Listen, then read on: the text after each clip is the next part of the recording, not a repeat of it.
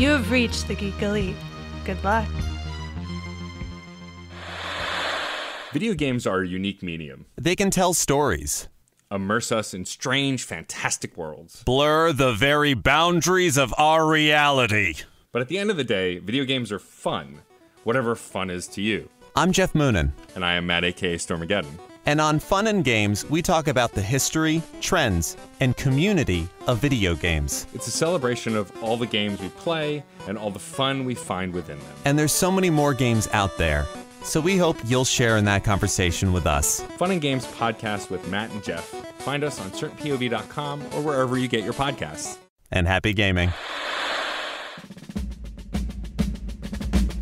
In my lifetime, I expect to see 3, 4, perhaps even more women on the High Court bench. Women not shaped from the same mold, but of different complexions. Welcome back to another episode of United States of Women, and we are glad to welcome Lexi. Hello. As always, this is your women's history podcast on the Geek Elite Media Network, where I and Jessica Hello. discuss all of the women you don't know you know. And this season, we are getting to have guests. Yay. Which is so exciting. And Lexi is the perfect guest for today's episode. So today's episode, I am calling this woman, hold on, I want to get it right because it's a quote from a newspaper. I'm calling her the killer of millions of killers. Oh. Ooh. It's always a good one. Right?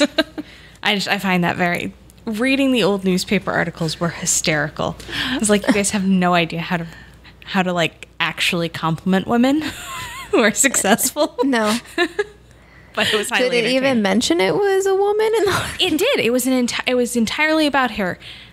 However, and we'll get to this, her discovery was first proposed to her by a man. Of course. Naturally. It could not be her own idea. Heaven forbid. No, heaven forbid. But they did give her credit for actually doing all of the work. So And I will say it was probably a male doctor that gave her this idea. probably. So today we are talking about Sara Branham Matthews. I think I'm pronouncing Branham correctly, but I'm not actually sure. I have read it now all over the place, but I never pronounced it, or I never got a pronunciation of it anywhere. I guess everybody figured it's not that difficult to name, but they haven't met me. So Sara Branham was born July 25th, 1888 in Oxford, Georgia. Okay. To Sarah Stone, and here's another name I'm going to butcher, Junius Branham. Yeah, that's a southern name. Yep. So one of the things I found really interesting in doing Sarah, is all of her biographers specifically point out the fact that she was lucky to have grown up in a family that valued education in women. Yeah. Like, I really appreciated, like, all of them talked about how she did the work, she did those things, but she took advantage of the unique opportunities provided to her. Which is like, that's a really good way to discuss hard work plus privilege. Mm-hmm. Mm-hmm. Because for most women in the late 1800s, going to school would not have been a thing. Right. No. Yeah. It would have been that's cute, honey. No, Yeah, you went to find a husband. That was it. You went, never finished a degree. And if you did, it was an arts degree. You went for your Mrs. degree. Yeah. Your MRS. But her family highly valued education. Both of her grandfathers taught at the college she would eventually attend, Wesleyan, Okay. in Georgia, where she received her BS in biology in 1907. Okay. Yeah. Now, despite being in a family that highly valued education for women, still weren't many jobs for women. Well, she at wasn't that in a point. world that valued. Yeah. So it was like this disconnect. So she has deep ties to Wesleyan College, and it'll keep coming up, so I want to talk about them a little bit. Both of her grandfathers taught there. One in physics, one in history. Ooh. her grandmother went there, her maternal grandmother went there, and her mother went there. Wow. No. Yeah, so They really valued women in education. yes. Jeez. Yeah, no, all over the place, left and right. So upon leaving Wesleyan, really the only career she could pursue was to teach at the time. Yeah. So she started in Sparta, Alabama, and then Decatur, and finally ending up teaching high school biology and English in Atlanta at an all-girls high school. And this was 1917, so she did this for about a decade. 1917, looking globally, all of a sudden we have World War I. Mm-hmm. And she takes this opportunity while all of the men are off to war Yep. to kind of not sneak her way in, but definitely take advantage of those opportunities. So she left Atlanta and enrolled at the University of Colorado in their program to get a B. She would end up with a BS in chemistry and zoology Okay. in 1919. But upon her arrival in 1917, due to her intellect and her already having a degree in biology, they actually hired her because they didn't have enough male staff, first as a lab assistant and then as a teacher in the field of bacteriology. It would eventually become microbiology. It would Yeah. just get kind of absorbed. But at that point, it was called bacteriology, which was a department in the med school. So she taught and completed her BS in chemistry and zoology throughout this time. She would go on to state in several articles where they quote her, stating that, you know, by the end of World War I was in too deep, they couldn't get me out. Yep. Just like, I'm here, now you must live with me. I'm staying. So in beginning of 1919, after her graduation, she would move to Chicago to attend the University of Chicago, specifically to study the influenza pandemic of 1918-1919. Very apropos for Yeah. our current lives and the whole reason we started this podcast. Yeah. And she would earn her PhD in 1923 in the field of bacteriology. She would teach throughout her time at the University of Chicago. Upon getting her PhD, she started med school at the University of Chicago. 'Cause for a why few not? years. Yes, yep. But in 1927, she got plucked out of the University of Chicago to become an associate at the medical school for the University of Rochester. Oh. Which is where Okay. she would. So she was going there. She was going to finish her MD, and she was going to also be an associate. Wow. However, she was only there approximately 3 months. I have 2 months. I have 3 months. I've got 4 months, but about 3 months. Okay. When the United States Public Health Service's hygienic laboratory recruited her as a senior infectious disease scientist. This has become the National Institute of Health. Yeah. This has become NIH. But she was recruited because there was an outbreak of meningitis in California coming over from China. So she was recruited to help deal with that epidemic and see what they could do about that. Okay. Overall, her job title was covering basically all infectious diseases. Her job title included studying influenza, salmonella, shigella, diphtheria, dysentery, and psittacosis. All the big ones. Yeah. So it's basically like, here, you do all the things. Yeah. All the infections. And meningitis. Here you go. Have fun. So she would then, and it was during this time that she is credited with the discovery and isolation of, and I'm going to butcher this again, Neisseria meningitis, Ooh. which this is where I'm probably going to lean mostly on Lexi, because I researched all the history for meningitis and the WHO's, information on meningitis, but I'm probably going to screw this up. So correct me when I get it wrong. Okay. Because for those listeners who don't know, Lexi is a she's a nurse. RN. She's an RN. She's a registered nurse. Very skilled, very talented. So when I screw this up / when I mispronounce things, please correct me. Because anybody who listens to any podcasts that I do, I mispronounce everything. To be fair, I've really only seen meningitis like a handful of times in my career, so Which is a good thing. yes, That's no, a good thing. definitely a good thing. Our healthcare system is working in some way. Yeah. So meningitis has been around basically forever. There's indication, we think, in some of our Greek writing, in some of our Roman writing, but the first time it was kind of classified as a thing of its own or described as its own individual disease was in 1805 by Gaspard Vissux in Geneva,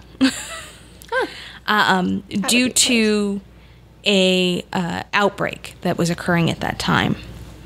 Then in 1884, a couple of Italian pathologists described the cerebral spinal fluid infection that we now think of specifically for meningitis.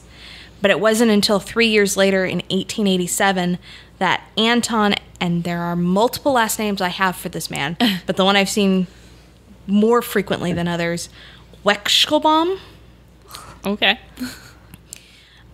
made the connection between the two, that the bacteria and the infection found in the cerebral spinal fluid were the same thing. The first diagnosis treatment occurred in 1890 with the lumbar puncture, which is still what is most commonly used today to confirm meningitis. And that basically brings us up to where we're at when Sara jumps in and starts looking at things. So here's the science portion, which I'm less certain of. So meningitis is a big thing, is an infection of the meninges, the membranes in the brain and spinal cord. There are several types. My count is there are like 4 major types. I mean, all that stuff with the brain is kind of still... It's like deep sea diving. Like, you still don't really know, like, 90% what's going on down there, but it's kind of what we know at this point. The meninges.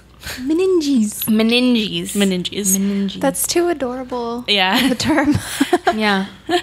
It's like, I always think of it because it's an extension of, like, I always think of it like your phalanges. So you got your meninges and your phalanges. Because it's They're the extension of the neurons, right? The very tippy.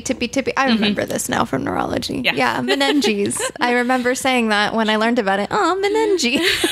Sure thing. It's a little like, I'm on the end, like the important things.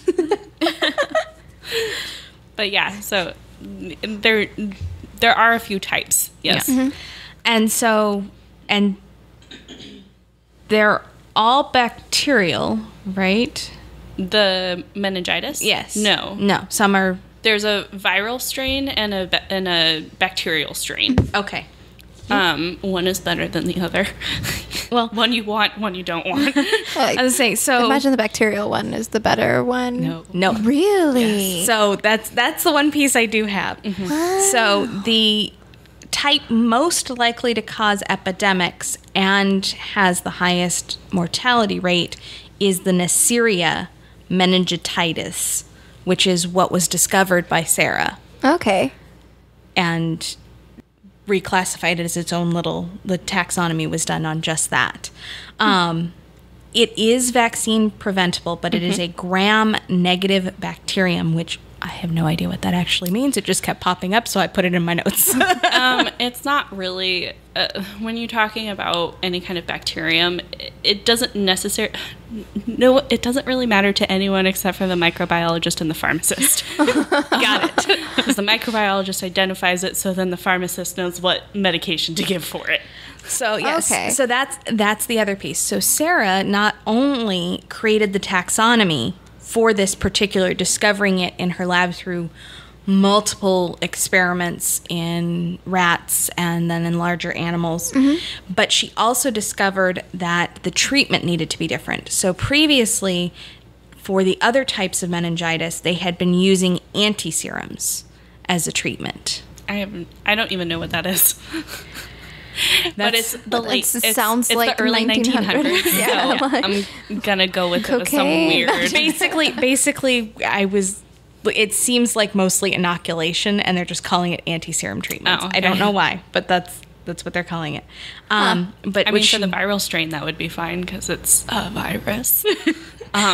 So it supposedly worked on all the other ones, but it was not working in this, which is why they had her working on this to begin with. And she discovered that newly established sulfa drugs would actually cure or treat it. Cure it and treat it. Yeah. So this was, and the sulfa drugs that she identified were then basically used until 1941 when we get penicillin. And then it's like, hey, look, the glory of penicillin. Way less side effects and so much better outcomes. Thank God for mold. But so Sara was credited with the discovery, the taxonomy, and then the treatment. And so this particular type of meningitis, Neisseria, they called it Neisseria catarrhalis. Oh, I wouldn't even go. Catarrhalis. But in 1970, it was renamed as Branhamella catarrhalis because of Sara Bronman's. Oh, she got her name on it. Yes, they changed the name on it. And it was officially accepted in the 1974 edition of Burgess Manual of Systemic Bacteria. Burgess. Okay, it's definitely Burgess here. Is it? Bergeys. Oh, I've only ever heard it as Burgess. Maybe it's probably now become Burgess because that sounds much more official than Burgess. But it's Burgess Manual of Systematic Bacteriology. So probably about the time they went to microbiology, they went to Burgess. So from her transfer over to what is now NIH, she would stay there until she retired in 1958, just 4 years before she'd pass. Oh. So she was there for a very long time. Yeah. In 1932, however, in 1930, she represented the U.S. at the first International Convention of Microbiology. Oh. And she'd go back in 1936 to represent the U.S. in the second International Convention on Microbiology. In 1932, she took a 2-year leave of absence from the NIH to finish that medical degree at the University of Chicago. Good. Because she's like, no. If I'm doing the work of the doctor, I better get the recognition of being a doctor. Exactly. In 1939, an entire piece was done by the Atlanta Constitution, so the largest newspaper in Georgia at the time, and that's where it was March 6, 1939, and the headline was, "She Killed Millions of Killers." Georgia-born woman doctor uncovers cure for the dread germ of meningitis. I mean, that is a catchy. That is a really good catchy title. We need to bring back good titles. So, that is where the title for today's episode comes from, because I was just like, that was hilarious. And then, of course, like, you read it, and like, they're like, wow, a woman is capable of this? Also, she was talking with Dr. Shearborn, and he was the one who suggested that she test this theory in rats. Okay, but that's Yeah, I'm not sure he that's did. not him saying this is what to do. That's her saying this is what I need to do, and he's like, do it on rats. That's not him going, what if we did this and this, and her going, oh, I can do that on rats. No, it was completely her idea. And he's just like, yeah, we got some rats in the back for it. So, then in 1945, she married Philip Matthews. Although she would never use his last name professionally, she continued professionally to go by Sara Branham, but legally changed her name to Sara Branham Matthews. Philip would unfortunately pass in 1949, so it was very short. Aww. Then come all the accolades. All the accolades. So, in 1950, Wesleyan College began awarding a Distinguished Service Award to its alma mater, to its alum, and she was the first to receive it in 1950. Oh. She also received the same award from the University of Chicago. Rightfully so. She earned an honorary doctorate from the University of Denver. Rightfully so. She was then, in 1955, promoted to Chief of Bacterial Toxins of the Division of Biological Standards at the NIH. Oh my gosh. What a title. Which is the post she would hold till she retired in 1958. By the time of her retirement, she had authored over 80 papers. Wow. Which I attempted to read several of them. Oh no. Not gonna lie, I could not. Don't read microbiology papers. I tried. I wanted to know. It's a whole lot of Greek and not a lot of anything else. No need. The Latin would be fine. It's all the Greek that's the issue. Yeah, Greek is pretty hard. And she would eventually pass on November 16th, 1962. So that is the story of Sara Branham and meningitis. Wow. But yeah. What an accomplished woman. Like, right? I know you do a lot of accomplished women, but like, as a person in the medical community, that is a lot of stuff to do. I know. I'm looking like, man. I've taken microbiology classes. I know how much work that is. Well, I like the microbiology. I'm like, okay, you got a BS in biology. Okay, you got a BS in chemistry. What is the BS in zoology? Is she just like, oh, that sounds fun. Like, she seems like the kind of person legit do that. Well, yeah, she seems like my kind of person where I'm like, take a zoology degree. I wonder if that has a lot to do with like the time period too. Like, it's the early 1900s. No, I mean, we're just like on the cusp of figuring out what germs are.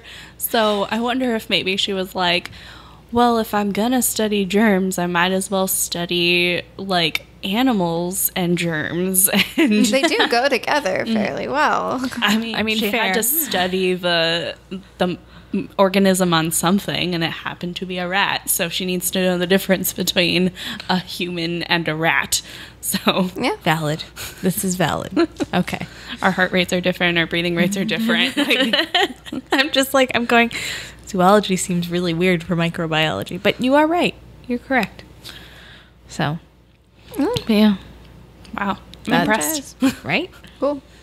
I mean, I was going to be impressed anyway, but she's very impressive. The time that we had back then, though, like, should just, if we didn't have internet or anything, like, do you think I could be discovering the cure-all for brain meningitis? Just, No, I could not. okay, I don't know. I mean, it would be really interesting. It definitely would be way more in college. Like, I would have a lot more degrees if it wasn't for the internet. That is true. I'm 1,000% sure I would just live at a college. No, So, she's amazing. yeah. I kind of want like a big docu-series on her, Right? actually. Like, Would be helpful. I kind of want to know more about her personal life more than anything. Like, she sounds amazing. There was only one biography I could find. Like full biography that I could find. She did so much. Right? It was so stunning to me that that's all it was. Yeah, she's but- definitely a good example of why we started this podcast of like, no idea she existed. No idea. But she did so much and deserves so much. Yeah.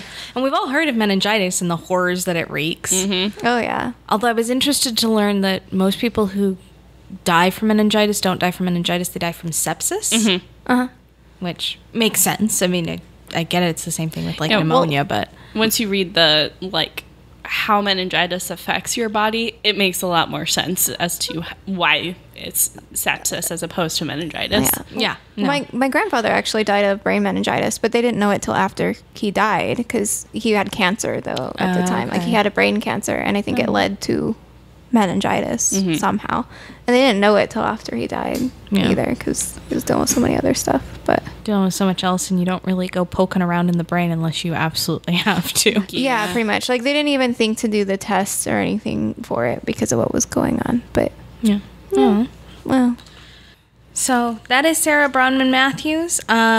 Citations for today. The Wesleyan Magazine, in the winter of 2015, did a pretty awesome article on Sara Branham Matthews entitled The Grand Lady of Microbiology, which I thought was a pretty awesome title. That is awesome. The Oxford Historical Society's article on Sara Branham. One biographical sketch by Margaret Pittman entitled Sarah Elizabeth Branham, parentheses Matthews, a biographical sketch. That one was actually hard to access. I had to, go find a library. I was going to say, you didn't have to be, buy a subscription to a magazine or something, did you? I have other methods, but yes. That is essentially what it would call for. And then for meningitis, the WHO's website, the CDC's website, an article entitled The History of Meningitis by Dr. Anai Mandal. Were most of my major sources. Awesome. So, well, Lexi, thanks for coming on the podcast. Yeah, thank you for having me. This was a lot of fun, and I got to learn something that I didn't know. Well, and thank you for correcting me on pronunciations of medical terms. Because it was just the one thing. That's pretty impressive, I have to say. And it's always difficult because everyone says stuff differently, depending on regions too. And say I would like this piece of the recording to be saved and played back for every time I get teased about not being able to pronounce other things. I'm just saying, because I did work really hard to try and figure out how to pronounce these things because I was like, these are just random letters shoved together. Medical jargon is just a lot of jargon thrown together. So, and thank you for the insight on how it all works in the medical. Anytime. So, Jessica, if people want to reach out to you to discuss poking around in brains, where can they find you? You can find me on Twitter as JM Bailey Writes. And Lexi, do you want to give out any social media? I have nothing, so... Solid. So you can find Lexi and me with the rest of Geek Elite Media at Geek Elite Media and our Facebook page /Geek Elite Media. Archived episodes of this podcast and other podcasts can be found on geekelitemedia.com. Please remember to rate, review, and subscribe on whatever podcatcher you use. It helps spread the word about our network. If you've got a couple extra dollars, please run on over to our Patreon page. We're going to have several extra episodes pop up from this podcast, as well as some of the other podcasts. There's always new stuff out there. Until next time, this is the United States of Women saying, always remember to geek out. This concludes our broadcast. Beep.